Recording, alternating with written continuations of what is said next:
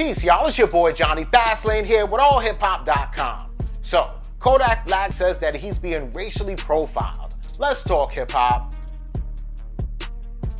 Alright, Joe, so the situation is crazy, right? Because Kodak Black is saying that he's being racially profiled because he was pulled over the other day and now he's on house arrest, right? So y'all know the whole situation, right? About a week ago, Kodak Black was pulled over in Florida because the police saw a car with dark tints and then they decided to run the license plate and they realized that the registration was expired, right? When they pulled Kodak Black over, they searched his car, right? And they found a bag full of money, about $75,000, and then a small bag of about 20 or 30 pills, which are like painkillers, right? It's crazy as hell because Kodak got arrested, but then he did make bail. He posted bail, $75,000 bail, right? But as you guys remember, Kodak Black was in jail pretty much all last year, the year before that, and before that too, because he got caught with guns and rolling loud until he was pardoned by Donald Trump. But he still was like under some type of like probation or whatever the case may be. And since he got pulled over, that was a probation violation. And now Kodak Black is on house arrest, sitting at home with an ankle monitor on, right?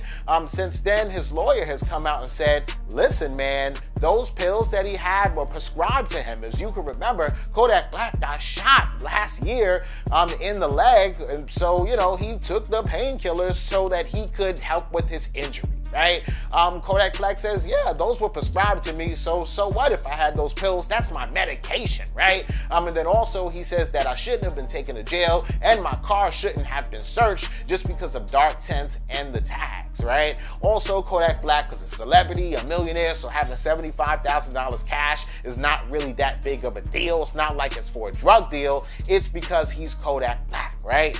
So Kodak actually went on his Twitter to talk about this, right? He says, this is a self-inflicted wound that could have been prevented. My people are supposed to make sure that my tags and my tints are up to par, and I should get a pass for having dark tints because of who I am, right? He says, I'm being racially profiled as a black man in America. I deserve my freedom, especially after everything that I do for the community and all the love that I show. He said, I'm gonna sue these people for every dollar I gotta spend about this shit. This is bogus as fuck. I feel like this is character assassination because there is no way I should be getting harassed about my tag being expired, and there's no reason that they should have even searched my car in the first place or that I even should have went to jail because I had my medication in my car. That's insane is what Kodak Black is saying, right? And at the end of the day, man, he might have a good case on his hands. You know he got a good ass lawyer, so I guess we'll have to see what happens. But yeah,